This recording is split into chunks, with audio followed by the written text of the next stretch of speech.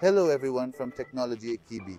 First of all, I would like to thank you all for your great interest in the Treasure Meter series.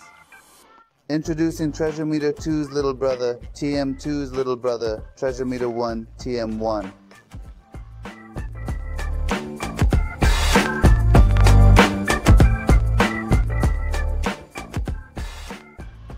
ATMI ergonomic handle high capacity battery at your service with the best sensor on the market pointer feature. The live scanning feature is indispensable for treasure hunters with 2D, 3D and 4D imaging. Let's take a look at the TMI. A single switch controls the TMI. Charging LED, and there is a charging input. As it seems, it is a very practical, very technological product. Let's start using the pointer in the program. For this, we first make the Bluetooth connection by pressing the Bluetooth icon. For the use of pointer mode, we click on the pointer icon from the program. We press the pointer icon. In the pointer icon that opens, we can reset with the node on the left. We can adjust the points in the center with precision to ensure accuracy. Or we can, with the speaker sign on the right, we can turn the sound on and off.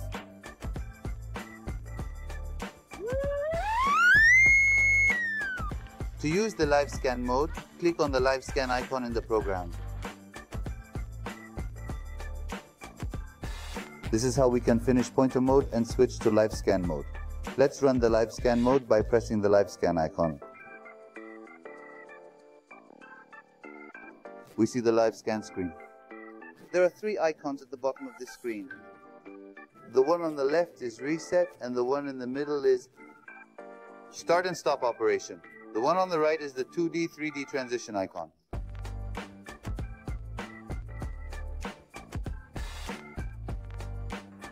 For 2D, 3D and 4D viewing, click on the relevant icon in the program.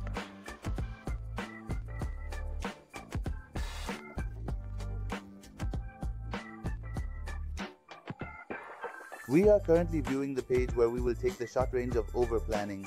Adjust the settings for the designated area to be captured using the available 6 icons. Click the manual icon on the top left to access the samples in the shot. As it is set that it will be taken manually or that the product will be taken to it automatically at a certain time interval. Automatically sampling the product at a specific time interval when we press on it once, when we press manual. We can sample the sample by pressing the button. We are realizing it. Second button from the left. When we set that the shooting process will start from the lower left corner and continue to the right, or start from the right and continue to the left. When we press on it once, it starts from the right side and continues towards the left. When we press it once more, it starts from the left and continues to the right.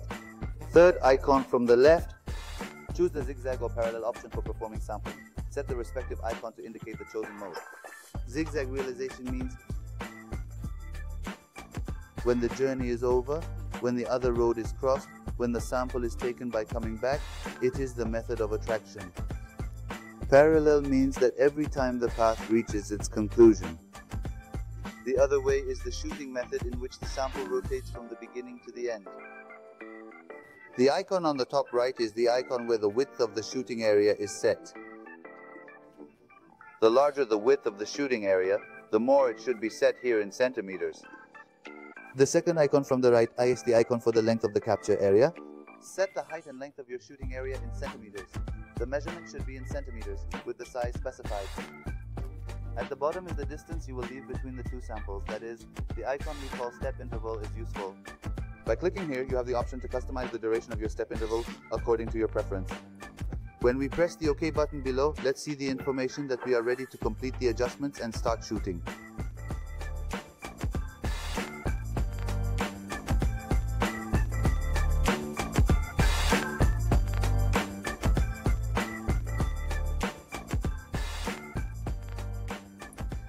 Shooting screen we see there are 4 icons above and 1 below on the shooting screen.